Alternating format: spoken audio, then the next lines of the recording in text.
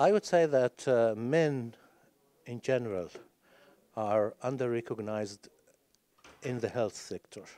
Women are much more privileged, and I think there are so many programs and conferences and health care programs that care of women's health, and there is nothing regarding men's health in the same scale.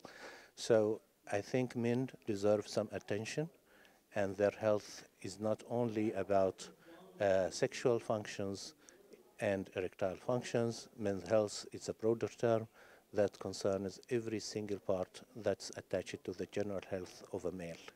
It's very important from now and then at the professional level to review and update what's new and what's coming from the clinical experiences, and different physicians practicing in different parts of the world.